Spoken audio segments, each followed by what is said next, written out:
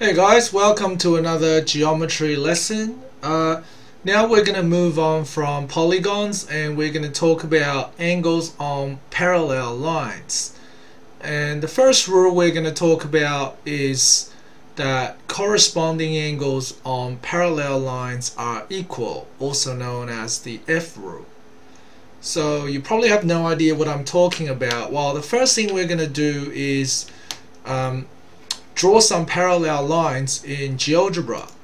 So this is Geogebra, and you guys should be quite familiar with some functions of the program by now if you have done the previous 3 lessons on geometry. So what we're going to do is create 2 points, just 2 points anywhere, and we're going to use the line through 2 points tool to join up these 2 points with a line.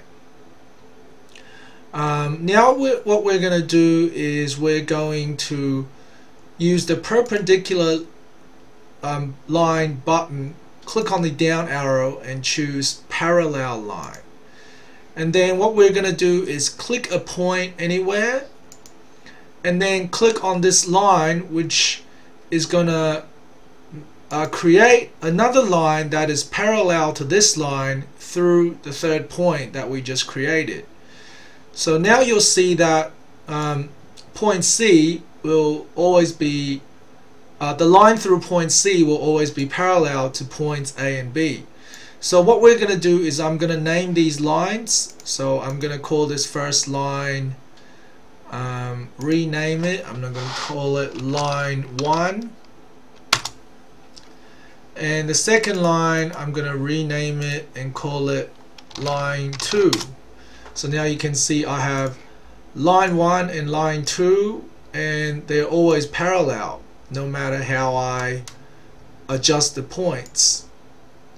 So I have 2 parallel lines. And now what I'm going to do is, well, firstly, I don't want to display the axes, so I'm just going to get rid of the axes. And what I'm going to do is I'm going to create a 3rd line that goes through lines A and C. And this line, I'm going to call it the transversal. And the transversal is simply a line going across my parallel lines. Alright, now what the F rule says is that if you have 2 angles situated at the same relative position on the transversal, so for example, we have the transversal is going across point A and point C, so let's make an angle at the top right hand side of both of these points. Oops. So let's go points line 1 and transversal. Oh, it goes all the way across. Okay, let's just do these 2 lines then. Okay, so we're gonna make the angle at the bottom right hand corner of the transversal in line 1, and as well as the transversal in line 2. So angle A and angle B. And you can see that these 2 points, these 2 angles are always equal.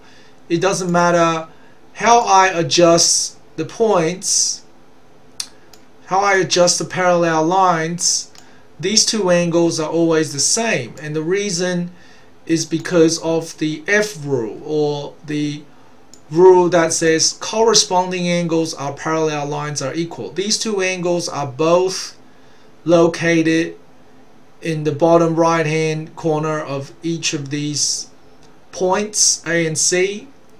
So you can also say that they're both on the right hand side of the transversal and below the parallel lines, and they're both equal. So that is the first rule, which is the F rule, and you can see the word F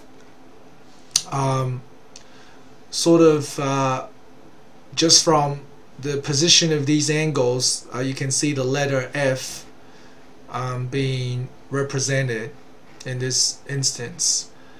Okay, so let's just delete these angles. Actually, I'll just delete one of them, and I'm gonna move it somewhere else. So let me just move it like this, and I'm just gonna copy this question into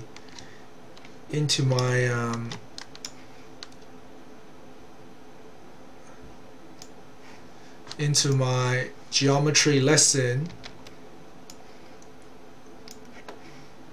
So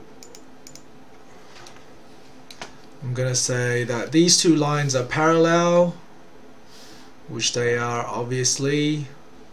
So this symbol here means that these two lines are parallel, and I'm gonna say this angle here is angle X.